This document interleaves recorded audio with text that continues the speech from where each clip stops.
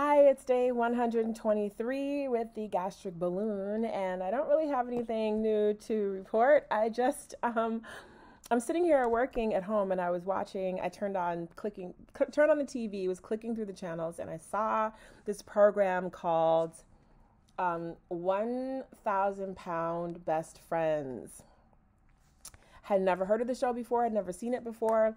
Of course, there's a lot of shows about weight loss and women. It's always women, right? Um, and I just saw it. It's kind of crazy, but I saw this sort of wonderful moment where they were helping each other get on the scale, not physically, but just emotionally, and talking about, the emotional, like agita that you get when you're about to get on the scale, when like it's been a bad, you've a bad time, or you've cheated, or you've not been going by your diet plan or whatever.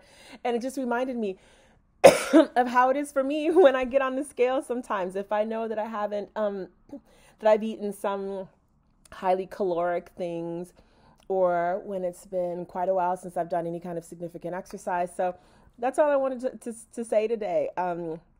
Shout out to that show, and shout out to those four women who are friends and who are, overweight. I don't know the show well enough to know how much each of them weighs. Well, I guess I do now, because I just saw them all get on the scale, and they talked about their starting weight, and then the weight on the scale. But just maybe shout out to everybody out there who has to get on a scale every now and then and kind of like steels themselves for the bad news. I know what that feels like. I feel that pain.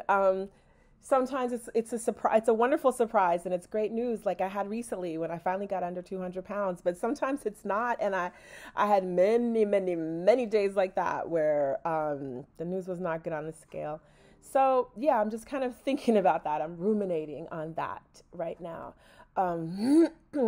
How that little square machine, whatever you want to call it, the scale, can kind of be such a mind. I'm trying to avoid cursing. It can really just mess with your mind. I'll put it that way. Emotionally and mentally, you have to really be prepared to stand on it and receive the news it gives. Not go into denial, but also not go into depression and be afraid because the number is bad, but to just accept it, and accept it as just a way to change course, change tack, or continue on as an affirmation of what you're doing. But using the scale as a tool versus as a torture device, or a way to punish yourself, or like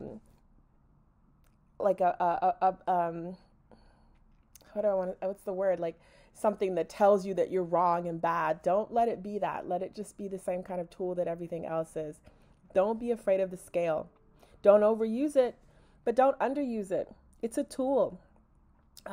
It's only information, and what you do with information is your choice, but it's also your power. I guess my cat agrees, right? Booby? Yeah, just some thoughts about the scale and weighing in on day 123, day 123. I'm tired. Bye.